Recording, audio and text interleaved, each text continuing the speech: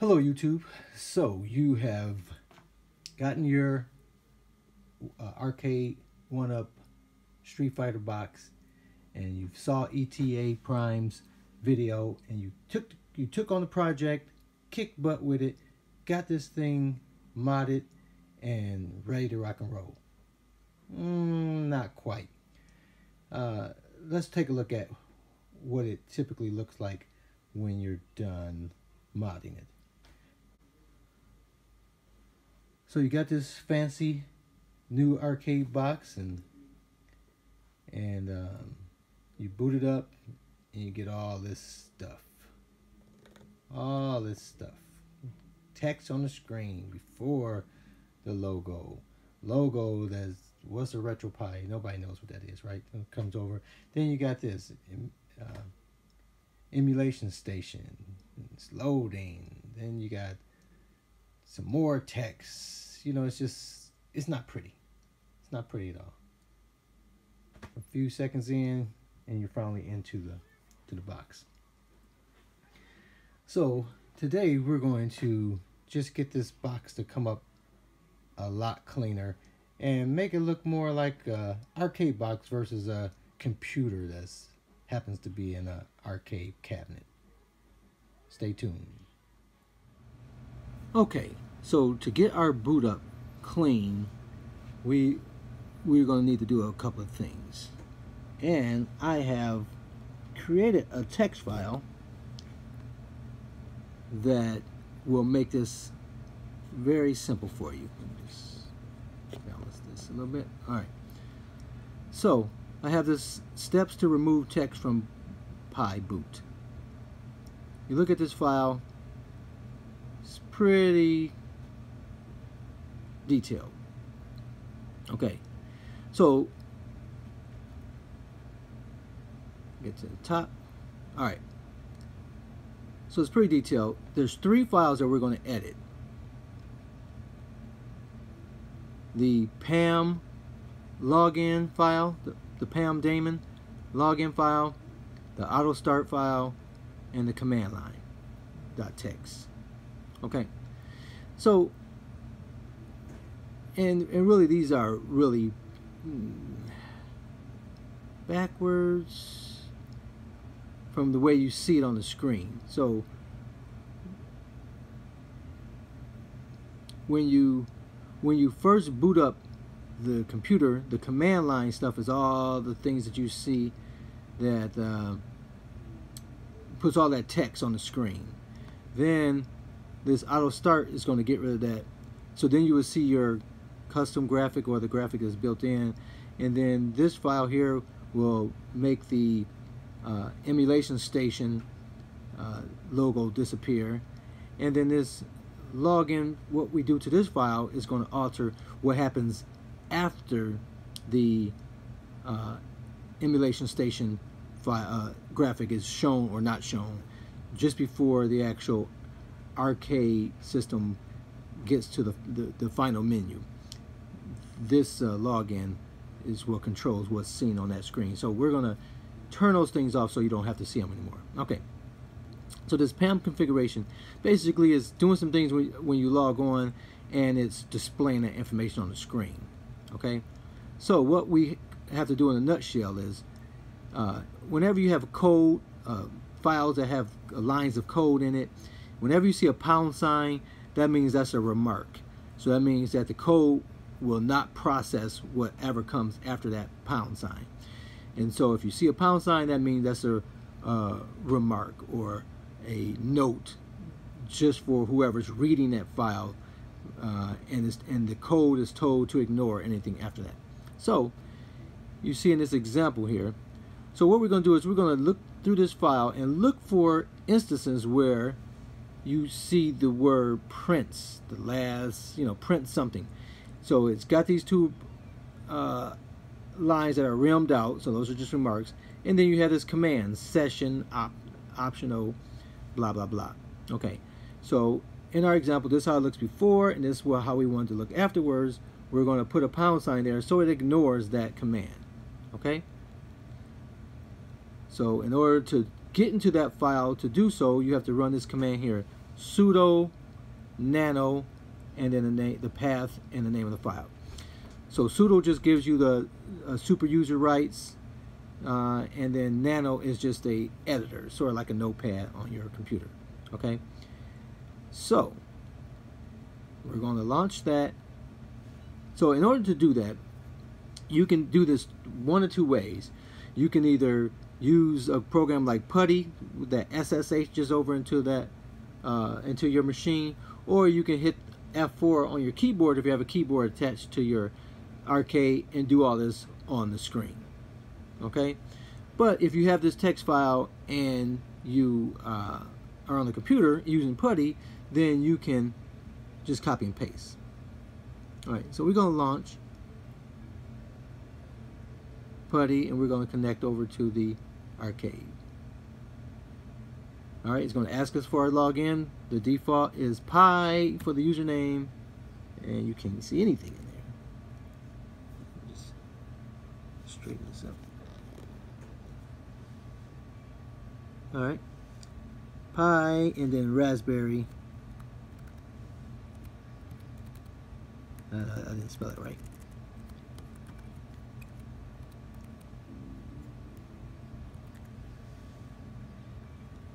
Okay, so now we have our login.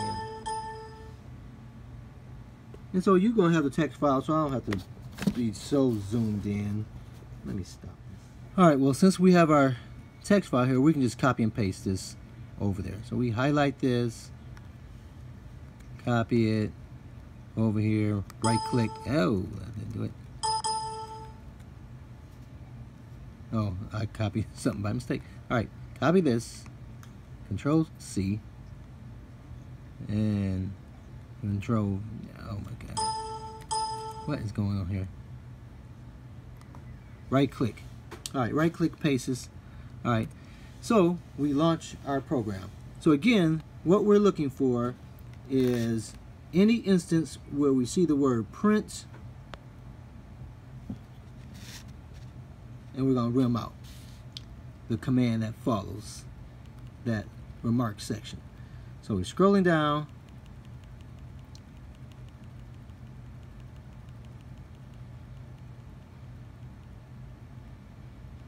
and here's the first one right here.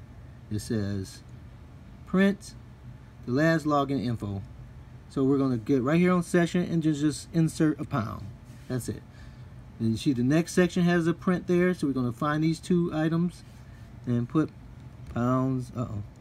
Make sure you shift pound and pound. If you put any other character other than the pound sign by mistake, you will get more text on the screen, because then you have an error, because it will interpret it as code and try to execute it. All right, so I believe we did 4 of those, and now we're going to do Control X, yes, to set, and enter to save the file. All right, so now that file is complete. Now if we reboot it, we will see that we don't have any text after the screen, after the ES logo is shown. All right, so now we're going to do the next file. The next file is called Auto Start, and that's pretty self-explanatory. It's when you boot up, it's going to automatically start whatever is in this shell or script. All right, so my text looked like this at one point in time, and I changed it to simply this. You can see here it was launching the emulation station, and now I'm appending that line so that it has no splash, will come up automatically. All right, so we're just going to copy this sudo command up here,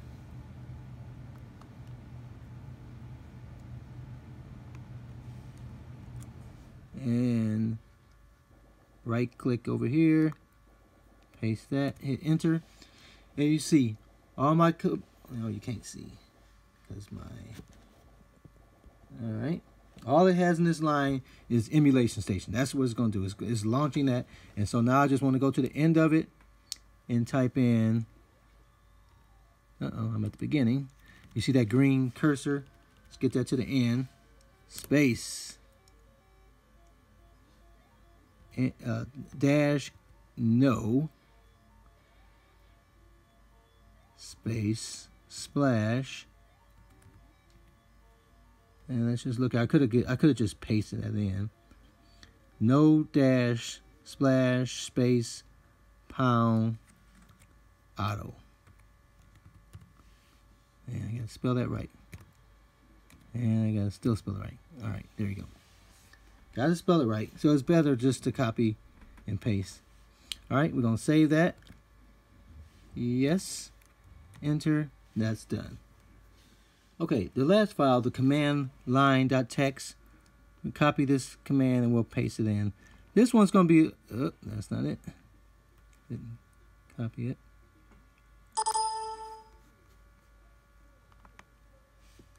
Copy. All right. So this one's going to be a little tricky in that you don't want to put any extra characters in between anything. You don't want to change anything you don't supposed to. So all you're going to do is scroll over till you see this TTY1 and change that 1 to a 3. So I'll just go past it, backspace, type a 3. I'm good. Okay. You can copy and paste the stuff on the end here, but it'll get a little tricky. But just go to the very end of that line and type in what it says here. We are typing this thing here. Disable. So I'm just going to copy this. Disable auto dither. That's for something to do with the speaker. Copy that. Logo, no logo, logo dot no logo space disable splash underscore 1 or equal 1. I'm sorry.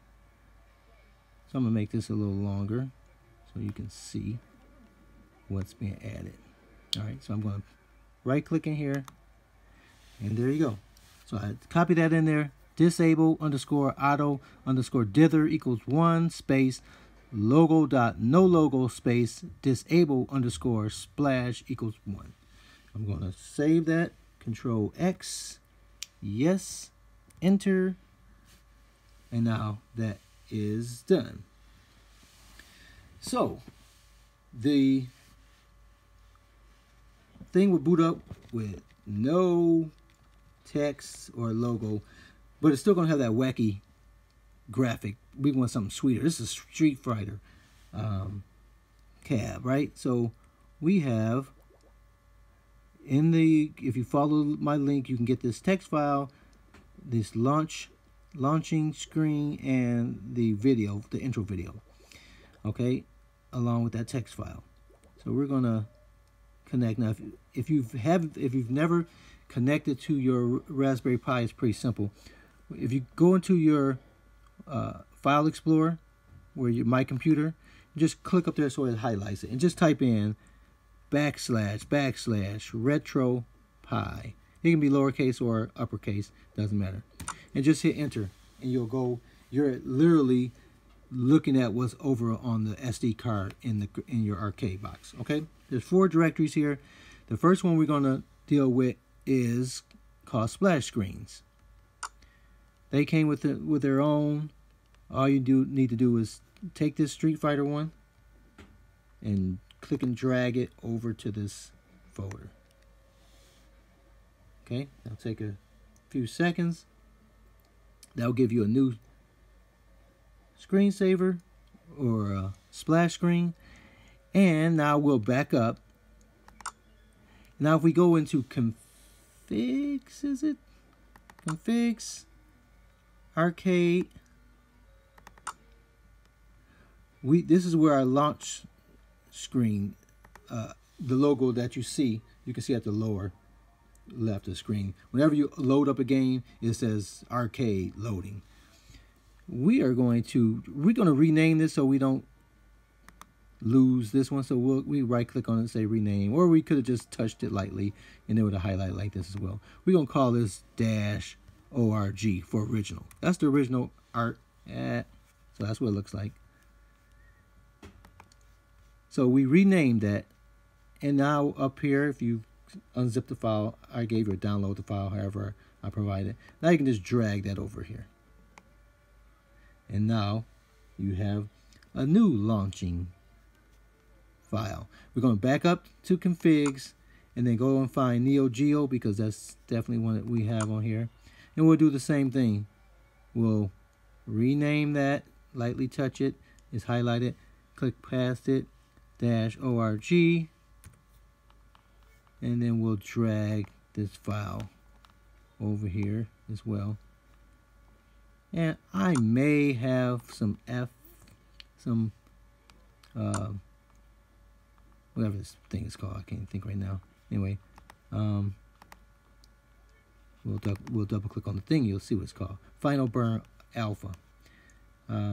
So we'll just save that one as original as well.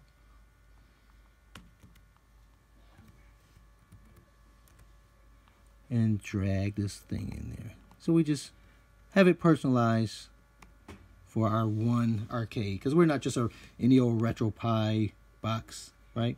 We're special. All right, so now we have our new loading graphic and our video for launch. All right,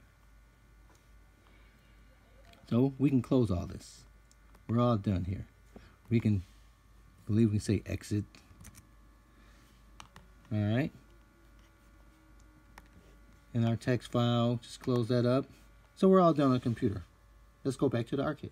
Okay, so we got to do one thing before we can get our new video at the launch introduction video. We're going to exit out of this demo or screensaver, and we're going to hit the player 1 button to bring up our main menu. And actually, we're not going to do that. We're going to back out of there. We're going to go to Retropie. You can't see that, can you? Let's turn it slightly. Oh, well, you know what Retropie looks like. There's Retropie. Whoa. Oh, we're zoomed in. That's the problem. Didn't have to move. All right. So we're going to go to Retropie. Launch that. And we're going to go down to launching screens. No. We're going to go down to splash screens. Go to splash screens. Hit the A button. And it's going to give us the option to choose our splash screen. So we're going to say, okay there. And then we're going to pick number 2. Choose our own extra splash screens. Okay, we hit okay. And now we see that Street Fighter 5 video that we put there. So we'll just hit okay, or A button. And it's been set to that. Hit okay. Just move over to the right to cancel. Hit okay. And now we're done with that. All right, so now we're ready to test and see if all our changes took effect. So we're going to back up out of here, hit the menu button, go down to quit, hit the A button, and now we're going to restart the system. Yes, we really want to restart. I guess I got to hit the... Yes, we really do. Okay. So we saw the text on the restart, but we shouldn't see that anymore. We got our little bright screen. There's no text there. That's good. Good. It's working the way it should. Now we should see our intro video. I'm gonna turn that down just for copyright. Turn it off. Don't that look much better than something else? This is the Street Fighter cab. You should get all riled up before you get going here. So I'm gonna turn the music back on. We should be just about done.